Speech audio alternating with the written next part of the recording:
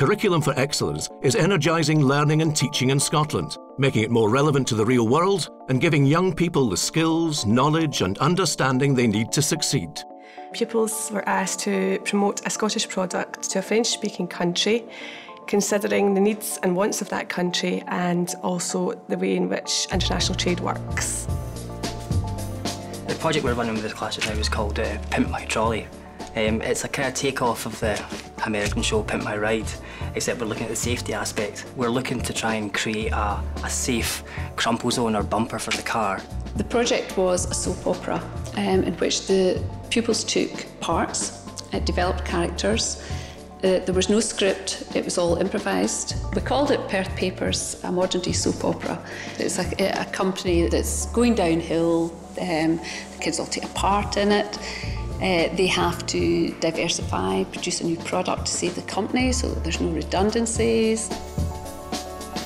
Having the relevance, having a practical application, I think is what makes this lesson.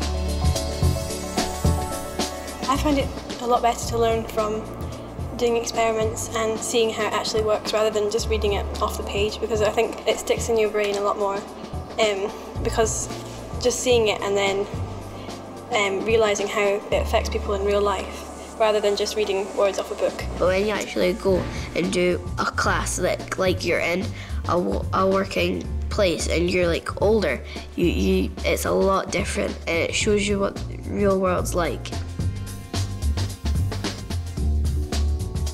Physics is all about learning by discovery.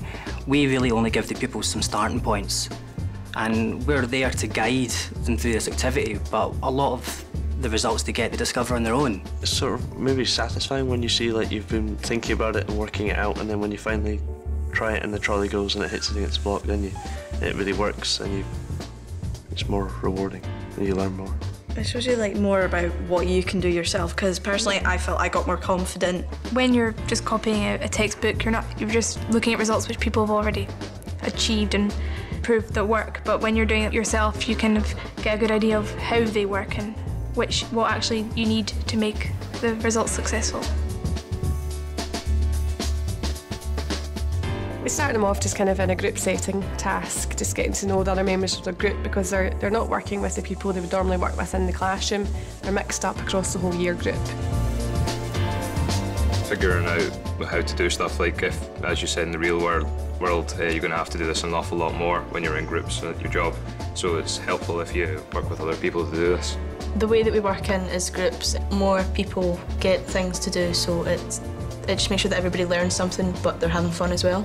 As I say, it was the lady that kind of started off this task that kind of thought about who was local, wrote to them, said, we're looking for your support, would you come and help us? And I think they're more than willing, because it really does build great links with our community. We asked him questions and it gave us a bit more experience of, because he's like good with this stuff, and they gave us some pointers and some tips, and I think it made our presentation a lot better. I think the success of Curriculum for Excellence is that you're not teaching your subject in isolation.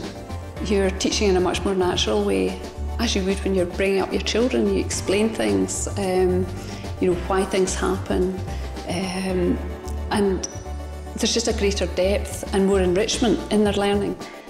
There's more diversity, there's an accessible point for every child in the class, and they can build on that. They can take it in directions of their own personal interest. Ember.